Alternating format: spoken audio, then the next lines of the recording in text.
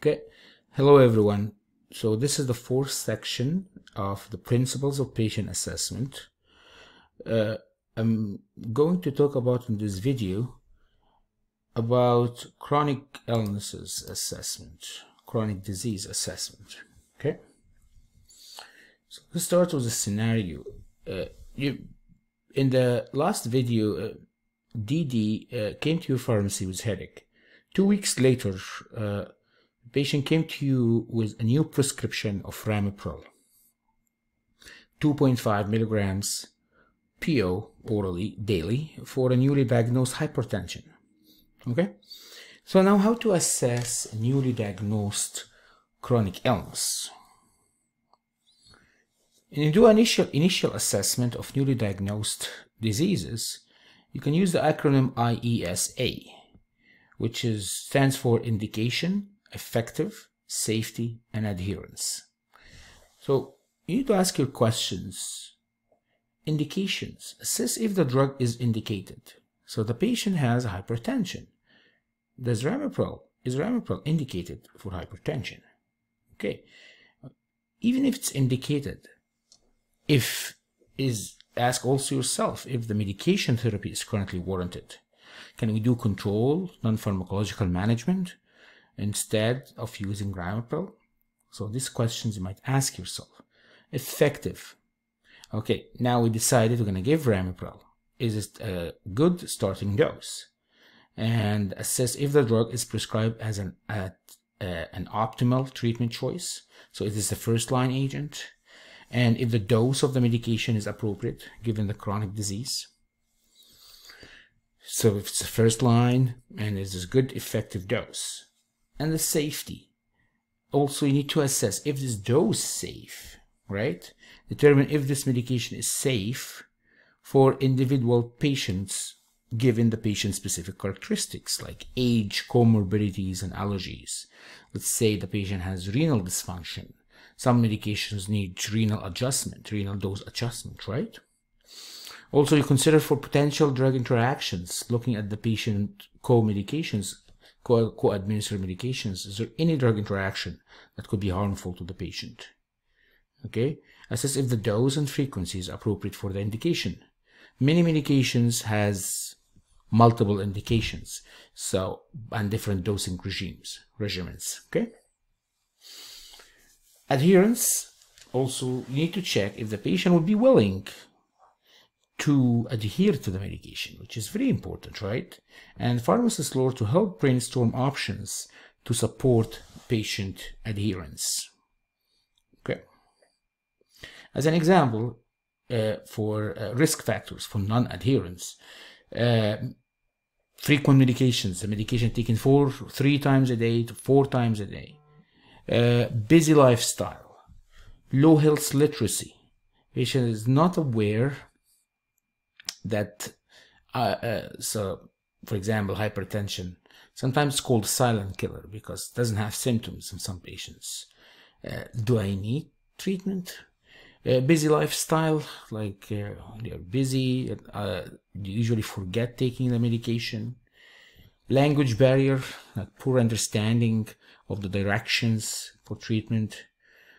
Problems with dexterity or ability to self-administer medications. Patient has some neurological symptoms, unable to open the bottle. Memory problems, dementia. Lack of motivation, like what if I don't treat it? Am I going to be all right? So some questions like that, right? Lack of understanding of the chronic condition as similar to that. Okay. So if we're doing initial assessment for hypertension, for example, for that patient, I'll say indication. Ramipril was started for a newly diagnosed hypertension. Sure. Ask myself, does the patient hypertension require treatment with a pharmacological agent? Looking at the guidelines and evidence, is Ramipril the first-line agent in patient with hypertension and no other comorbidities? That's a question also you should ask yourselves. This is where the evidence kicks in, right? Effective. Is 2.5 milligram dose a reasonable initial treatment for DDD's hypertension? Okay. And when does DDD expect a treatment benefit? Adherence. Are there any issues that hinder adherence to trimipral? The patient might say, no, I'm good, right? But sometimes they have adherence issues. Maybe they don't have money in order to buy the medication, like insurance coverage. Safety. Is a prescribed dose safe given the patient renal and liver function? Is the prescribed medication safe given the patient concomitant medications like other medication the patient on? Okay, that's the initial assessment. Okay, but now after that comes to later on, right? Patient comes to your pharmacy 2 weeks later, came to your pharmacy, same DD patient, complaining of dry cough for the last 5 days. Okay, so patient has dry cough. Okay, and when you think about dry cough, ramipril, it's an AC inhibitor, and one of the common side effects of ramipril is dry cough. Okay, so is it caused by ramipril? Think about it. Okay, so if you say yes, so now you did what we say is jumping into conclusions without proper data. What if I tell you the patient has other symptoms like fever, muscle aches, and so on? So maybe it's something else, right? It doesn't have to be ramipril. But at the same time, common things are always common. Yeah, like, yes, dry cough is a common side effect of ramipril after exclusion of other causes, right? It's something that you think about. But here I wanted to think about ongoing assessment of chronic illnesses. We can do the 2CAs acronym, 2CAs. Two C's, control and complications, and 2A's, adherence and adverse reactions, right? Okay. So adherence, you need to work with the patient to discover any barriers to adherence and discuss the possible solutions, right? You need to check the control. Okay, so the patient comes to you even for a refill of a prescription. Ask, is the disease under control? Is the blood pressure under control? So assess to determine if the medication is currently effective at treating the specific chronic disease. Checking the adverse reactions, any adverse effects the patient is experiencing. Right, this is the other A, right? And the complications, often an indication that when you see some disease complication, it could be an indication that the medication might not be effective or potentially the disease is progressing, right? So that's like, for example, there are many complications for diabetes, right? Like, and indicate poorly controlled diabetes.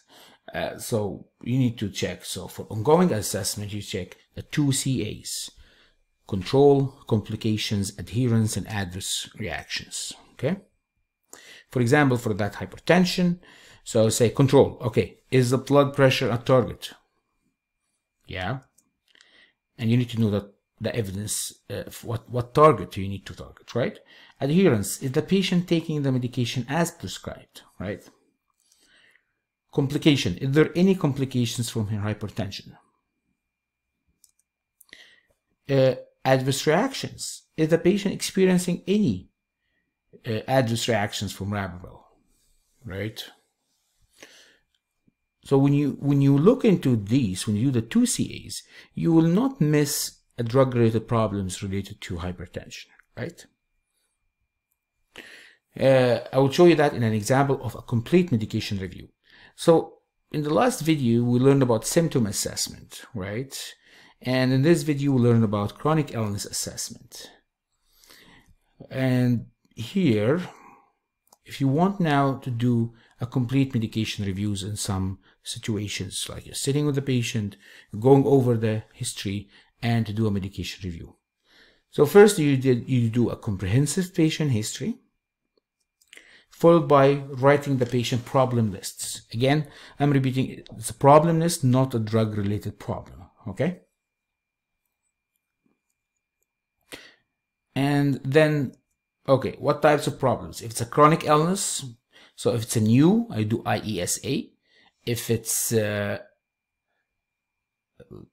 ongoing assessment, so you do the two CAs, as we said, right? If it's symptom, the patients, for example, are having diarrhea, so scholar for each symptom, you do scholar. Abnormal lab and physical assessment findings. Also, like checking the labs, you found, oh, that's high hemoglobin A1C. However, the patient does not have diabetes, so maybe the patient is diabetic and he doesn't know, right? So this probably worth further investigation or referral. Okay, so I'll give you an example. NM, the 65 male, presented to your pharmacy for medication review with past medical history of hypertension and anemia. Review of systems says unremarkable aside from constipation. Medication, patient takes hydrochlorothiazide for hypertension, 12.5 milligram once a day, started 1 year ago. Also, ferrous gluconate, 300 milligrams once a day, started 3 months ago. So, when you look at that, what else do you need? Remember, for critical thinking, you need to think about what questions you need in order to answer your case. Here, probably, I need blood pressure values, I need hemoglobin values, and see the iron, like fixed patient anemia. I need to ask more questions about constipation, right? To see when this is happening or happened and so on. Okay. So as an example here, now the patient has how many problems? Hypertension, anemia, and constipation. These are the problem lists, right? So problem list, the patient has hypertension, anemia, and constipation. So for hypertension, I'll do the 2 CAs, and they found out that average blood pressure measures, like maybe the patient's blood pressure is under control or not. I check adherence, I check adverse drug reactions. For anemia, asking about also, so when I did the asking question about the 2 CAs for hypertension, I found out that patient blood pressure is not under control. Now, this translates into a drug-related problem, right? So if the blood pressure is under control, I see NM blood pressure is not at target and requires therapy modification. Maybe a dose increase, adding an extra agent, and so on. By looking at anemia, I also do 2 CAs or IESA as well. So control, symptom control. See if this is there CBC values, like I see what's the patient hemoglobin and so on. And other measures of anemia, adherence, adverse reactions, the patient is taking iron correctly. Is the patient experiencing adverse reactions?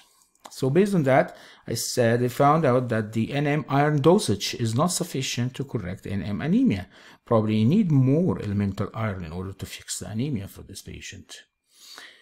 As an example, constipation, you do scholar, right? So scholar, asking for any red flags, and you found out after doing the scholar, it looks like the iron is causing this, maybe. So we can see here, NM is experiencing constipation secondary to iron therapy, and also reduced fluid intake when you ask the patient. And this requires additional therapy, pharmacological and non-pharmacological, maybe non-pharmacological only, we'll see. So what I wanted to get from here, again, if the patient has a chronic illness, to do IESA or acute illness, or 2 CAs. Symptom, you do the scholar, and then also do further investigation of any other findings you find in physical assessment or in lab findings, okay? And after that, after you listed the patient problem lists, after you do the assessment, collecting the data and asking these questions, you will be able to identify the drug-related problems related to that, okay? I just want you to differentiate between the problem list and the drug-related problem, okay? And if you are looking for further resources, what kind of question you need to ask for chronic illness assessment, chapters 12 to 21 in patient assessment in clinical pharmacy provide very useful guide for some of the most common chronic illnesses and how to assess those. Okay. Now we'll go to the last sections of general principle of patient assessment. which has two important things you see in your practice, is the drug interactions and adverse drug reactions, right? So by looking at the drug interactions, pharmacist deals with too many drug interactions on a daily basis. And some of them are real, some of them are not. They need to assess the clinical relevance and act accordingly. Never ignore a drug interaction until you are really sure that this interaction is not relevant to your patient or not of clinical significance. So some helpful tools that you can use, like know the nature of the interaction, right? Is it a pharmacokinetic interaction like liver microsomal enzyme induction or inhibition? Is a pharmacodynamic interaction like synergism and adverse drug reactions, like for example 2 nephrotoxic drugs taken at the same time? QT interval prolongers, like drugs that prolong the QT intervals taken together might increase the risk. Determine the relevance of the interaction to the patient. Might not be relevant to the patient, right? Determine the probability of that interaction. Determine the clinical significance of the interaction as well. So if it's minor or major and so on. So each interaction, so you need to have interaction checker. One of the important things is there are some drugs, when you see them, please look slowly to see if there's any interactions. Those are classes of drugs that have multiple DIs, drug interactions. This includes the anticoagulants, antimicrobials, antidepressants, statins, antiepileptic drugs, antineoplastic agents, cancer drugs, anti-rejection medications, and anti-tuberculosis. Okay? When you see those agents, you need to look carefully for interactions. Of course, for all other agents, you need to look for interactions, but these are one of the major ones. Adverse reactions. If a patient presents to the pharmacy during a follow-up, like a dry cough that you just saw, or comes to discuss a possible adverse drug reaction, an assessment is required to determine if it's drug-induced, right? So, for example, patient comes to you with dry cough after ramipril. Is actually an adverse reaction from ramipril or another condition, right? You do the scholar first, right? And then after that, you need to ask some of these factors to consider. Temporality, like occurrence of the adverse drug reaction with the start of the drug. Like, by the time I started ramipril, 3 or 1 week after, I got dry cough. That's temporality. The reported reaction fits with the drug possible adverse drug reactions. It's a well-known adverse drug reaction for ramipril. If it's not a well-known adverse reaction, check the drug monograph, check any reports of adverse drug reactions, and see if it actually happened to that agent caused that ADR before or not. Should be biologically plausible based on the drug mechanism of action, right? As I said, immunosuppressive drugs can lead to infections, right? The reported reaction disappears or reverses after medication discontinuation. Let's say the patient who says, yeah, I had really bad constipation when I started taking iron, and then when I stopped it, constipation is gone. So this is something that's telling me that actually iron could be the causing factor for the patient constipation, right? There is no alternative explanation of the patient-reported adverse reactions. So, as I told you, a patient came with a dry cough. Maybe the patient have flu symptoms, right? And if there is no alternative explanation, and this is a known adverse reaction for the drug, so it is the drug, okay? So there is a really nice tool. It's called the Naranjo's adverse drug reaction probability scale.